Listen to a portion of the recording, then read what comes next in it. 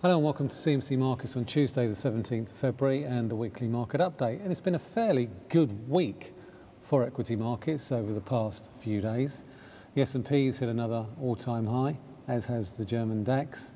And generally investors tend to be treating as background noise what's really going on in Brussels and the tortuous negotiations, and they are tortuous because we don't appear to be getting anywhere, between the new Greek government and the EU about the future of Greece's bailout programme. On the one hand, you've got the EU who maintain that Greece needs to extend its bailout or stick to its current programme.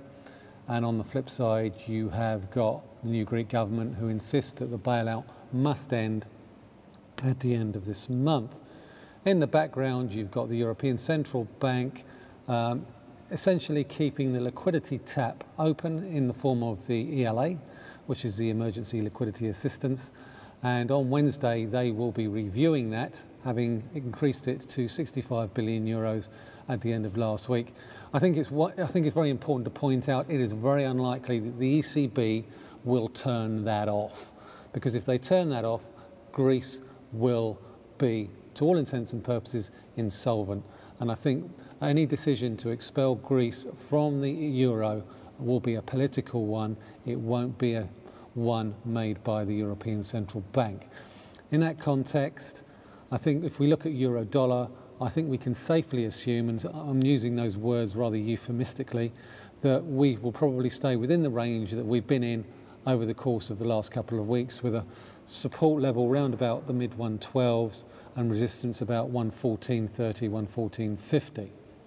If we get a break either side of that, we could see a sharp move higher or lower. But it's not really the euro that I'm going to be looking at this week, because I think most of you are probably sick and tired of hearing about Greece and about the euro. So what I'm going to focus on this week is I'm going to focus on the UK and the data that we've got coming out this week, and also going to be looking at the Canadian dollar in the context of the rebound that we're seeing in Brent crude prices.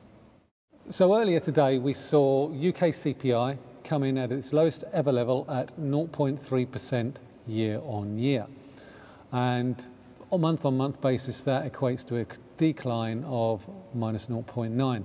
Interestingly though, core prices actually edged higher, up to 1.4% from 1.3. And I think that sort of feeds into the narrative that the Bank of England is likely to look through the current weakness in inflation. But what that doesn't mean is that we're going to see a rate hike anytime soon. I think what we're going to be particularly looking closely at is the average earnings data that's due out on Wednesday, along with the unemployment numbers. Now, the average earnings data is expected to come in around about 1.7, but if we start to see that data start to edge higher, that could actually be fairly bullish for the pound. And there does appear to be some evidence that we're building up a little bit of a base on the pound against the dollar after the lows that we saw earlier this month around about 150. So let's look at a 4-hour chart. Now this 4-hour chart, what I've done here is I've put on the previous triangle or potential inverse head and shoulders. We've got the breakout. We're currently trending higher, and thus far we've hit a high of around about 154.5.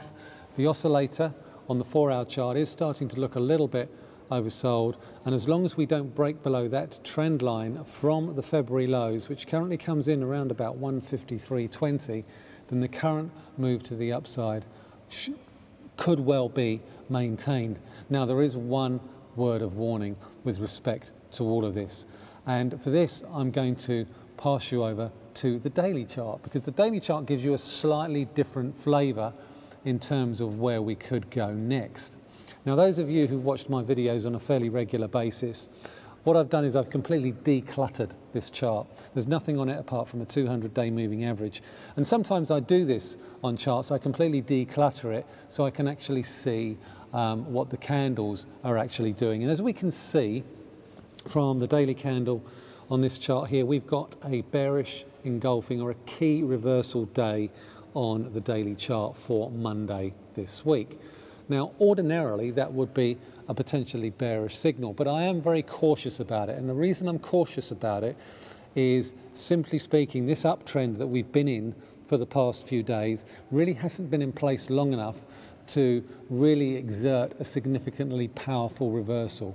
So what I will be looking for is a break below that trend line that I drew on the 4-hour charts at 153.20 to call time on my scenario where we could well see 154.80 or 155. So the next few sessions are likely to be fairly important. We have also got the latest Bank of England minutes coming out on Wednesday as well, and they should be particularly interesting given the fact that Mr. Martin Wheel and Mr. McCafferty both reversed their calls for an increase in interest rates at the last meeting. So it'll be interesting to get a flavour of that particular debate. We've also got retail sales for January as well later this week, as well as the latest public sector or the public finance numbers for January. So it'll be also particularly interesting in that context as to see how much of a surplus we get in terms of the end of the tax year for 2013, the deadline for people's tax returns, how much money actually came in. And that will determine whether or not Mr. Osborne is on target for his borrowing target for this particular tax year. So let's move on to Brent crude. Now, over the past 3 weeks, we've actually seen a significant rebound. And if we look at this weekly chart, actually the candle formations on it are fairly instructive. Certainly, we've heard an awful lot of bearish forecasts with respect that we could well see $35, $30, $25 a barrel. If we're looking at this weekly chart, you have to question whether or not that is actually feasible.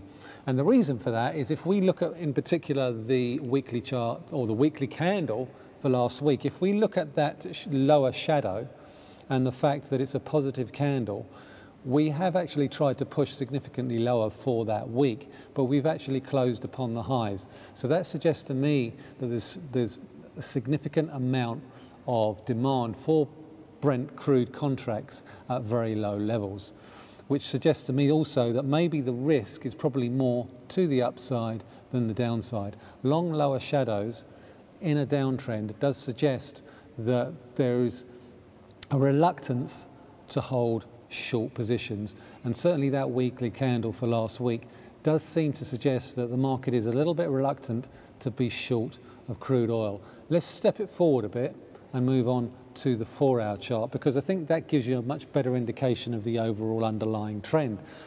And if we draw it from if we draw this trend line from the lows that we saw at the end of January, beginning of February, we can see that as far as the Brent crude price at the moment is, the momentum does appear to be for a move higher towards $65 a barrel.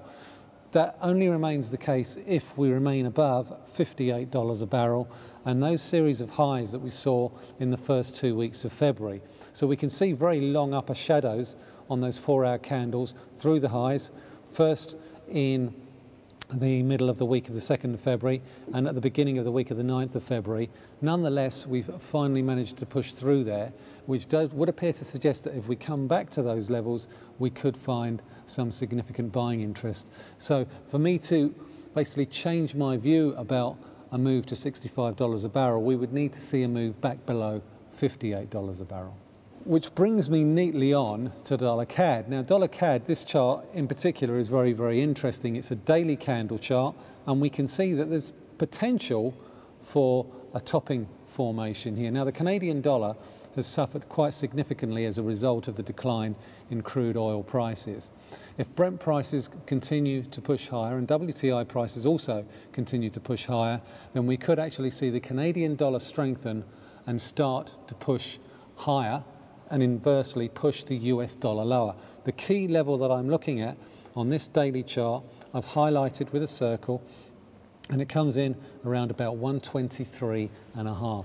We break below 123.5, then we could well see a sharp downward thrust towards that trend line support from the lows that we saw at the end of November. So certainly keep an eye on that very key level around about 123.5.